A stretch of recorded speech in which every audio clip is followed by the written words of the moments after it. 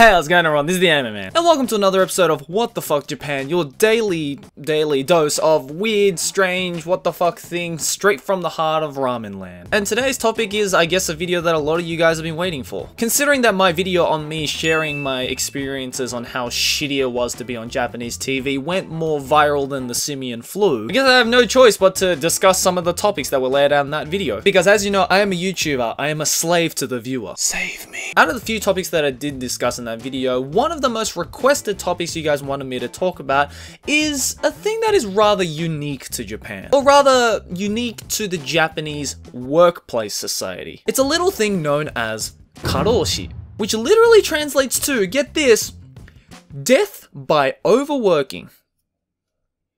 I wish I was making that up. But unfortunately, it exists, and it is a serious problem in Japan. So much so that recently they put the word karoshi into the Oxford Dictionary. They did it with tsunami, and now they did it with karoshi. That's how you know how serious this shit is. So in this episode of What the Fuck Japan, we will be dissecting and exploring the ins and outs of karoshi, and why it is, in fact, a bigger problem than we all think it is. But it's a little bit of a big, broad, serious subject matter, and I couldn't do it on my own. So I decided to grab my good friend and culture expert Gaijin Goombah to help me through this rather bumpy ride. Take it away, Gigi.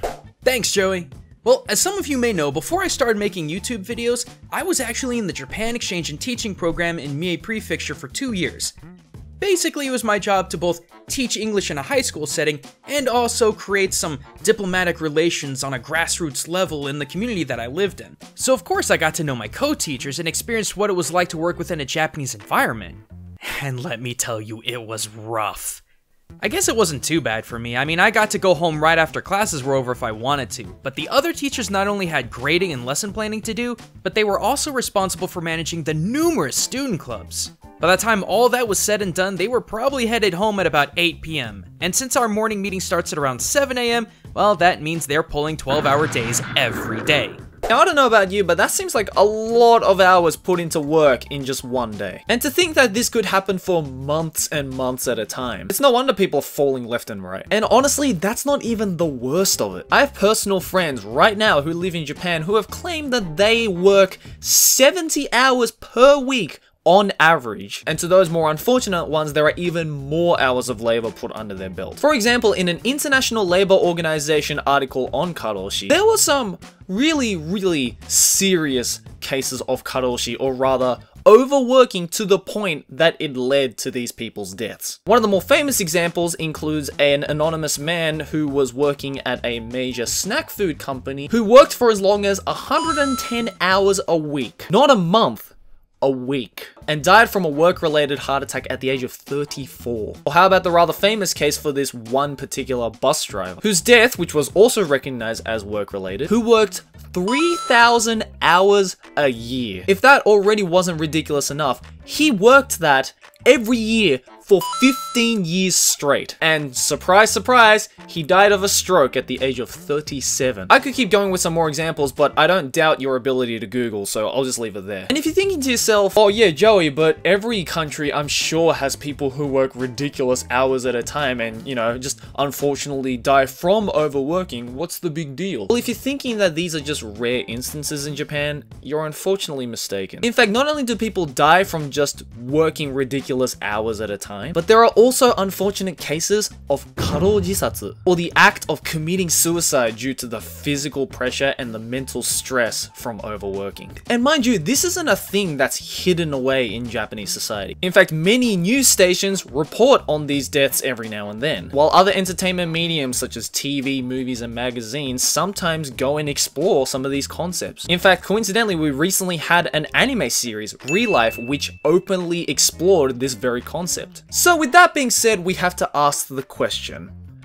why? Why is karoshi so much of a thing in Japan, but isn't so much of a thing in other countries? Well, in my video where I raged the fuck out about my experience on Japanese TV, links in the description, I mentioned that the biggest point perhaps has to do with the Japanese economy. In order to sustain an economy, we need people working. If we don't have people working, society goes up in flames. So could we say that the problem lies within Japan's modern workplace? Well, hang on a sec there, Joey, because I personally don't think this is anything new at all. The concepts of putting your work before your personal life dates all the way back to Japan's feudal caste system of emperor and shogun, then daimyo, then samurai, then the artisans and merchants, and then the peasants.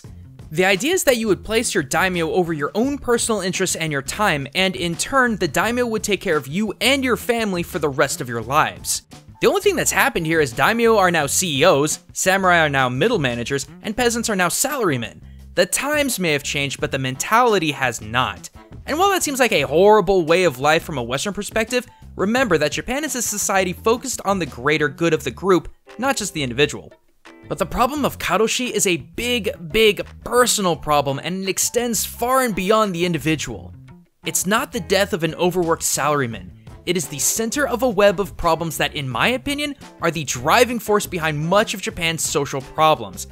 I think back to the Taikusai Sports Festival or the Bunkasai Culture Festival with my kids. These were huge events with the families of the students very much encouraged to come, but in my 2 years of working in 2 different schools, not once did I ever see one of my kids' dads show up. I could tell it was an issue because one of my co-teachers actually began the conversation of how much it sucks that these kids never get to see their fathers. I was told that most of the time, my kids' fathers would work an average of 12 hours a day, 6 days a week, and the only chance they even got to see their dads was maybe Sundays if they didn't have to work overtime. And that's not just hurting the father, that's hurting the entire family. Sons and daughters who rarely get to have a father figure in their life. Men and women who maybe get to spend a few hours a day with their significant other. It's no wonder Japan is having a crippling problem with relationships and sex. Why bother getting married and having kids if you don't get to experience it together? Mom's just gonna be home watching over the kids for 20 years, and dad's gonna be working 60 hours a week. Look, I'm just one guy here, but if you want to know why the lifestyles of otaku, hikikomori, and NEET are on the rise in Japan, look absolutely no further than the insane, inhuman amounts of time that people are expected to work. So anime wasn't to blame after all. Got him! In my opinion, I think the biggest reason as to why Japanese salarymen spend so much time at work has to do with their views on efficiency versus time. Now, of course, this may vary from company to company, but having interned at a proper Japanese company in Japan, and from what I have seen in a general consensus, it seems a person's value within the workplace and as an individual working member of society ultimately boils down to how long a person has worked. Think about it as kind of a fucked up popularity contest. Oh, boss, look at me, look at me, look at me. I worked 4 hours overtime today. The guy next to me, motherfucker only worked 2 extra hours. Aren't I just a valuable person in this office and in society in general? Yeah, here's the problem, Japanese salaryman guy. Nobody gives a fuck. In my opinion, you can work for as long as you want, but at the end of the day, it's about whether you did the job at all and how well you did that job. It's all about that quality versus quantity. Wow, that seems to apply to everything in life. I find it extremely ironic that such a tight society that values efficiency and convenience so much seems to fall behind in terms of convenience within the workplace. Yeah, I get it. It's super convenient because you can go to a 7-Eleven to pay your bills. But at the same time, why does it take 2 fucking weeks to send a letter to me about something that you could have just sent me via email? You have an internet business going on, but I can only order things through fax. Yes, ladies and gentlemen, this is 2017, and Japan still uses fax. There are probably some of you watching this that don't even know what the fuck fax is. Kinda seems a little ass backwards, don't you think, Japan? Oh, dude, when summer and winter vacation rolled around, the kids didn't have to come to school, but the teachers sure did, rain or shine. Granted, it was a time to get a lot of extra work done, like prepping for next semester's lessons, but by and large, people weren't really super focused on work. There was a lot of book and newspaper reading, conversations about last semester, and joking about next semester. We were all clocked in, but not really doing that much. I remember that a lot of other Jets felt like it was a waste of time, but on reflection, maybe to them that was a break from the insane hours they put in. Okay, granted. But if they wanted a break, then why don't they go spend it with their existing or potential family and friends? See, that's the problem. There's a whole lot of talking, not a lot of doing. They should come to work when they want to work while they're there, then go home when they're done. I just think it's kind of fucked up to think that some Japanese people will put overwork hours and pay above their family and friends. Yo, money makes the world go round, but you gotta look after your family and friends, bro. As Gaijin explained earlier, the problem goes way back to the feudal days, which suggests to me this problem exists due to the natural way that Japanese society works, or more specifically, the nature of tate shakai. It's basically a form of hierarchy, the whole senpai versus kohai spiel, which I'm sure you're aware of if you've seen any high school anime. In order to stay within the circles of Japanese society, you have to conform to that group mentality. If you do something or say something that's not acceptable in the societal or social sense, you're treated as an outcast pretty quickly and pretty damn hard. Like in any society, if you're a little bit strange, then a lot of times people are more accepting to it. They just label it as, oh, that's kind of strange, but whatever, I'll let that person do their thing. But in Japan, it's not that simple. If you're even just a little bit outcast or a little bit strange from the norm, you have to instantly hide underground until it becomes popular or popular again. And the societal pressure of doing everything your senpai says might be a valid reason for karoshi. Because think about it, if your senpai tells you to stay back and continue working, or to do their work for you, then you kind of don't have a choice. When I was in your age and your position, I did the exact same thing for my senpai. So now that I'm your senpai, you have to do the exact same thing. While looking at it on the surface, this may seem like a valid reason to push all your work towards your kohai. At the same time, it's slightly bullshit. I think a workplace should be the hub of teamwork, where everybody does their best to help each other get the job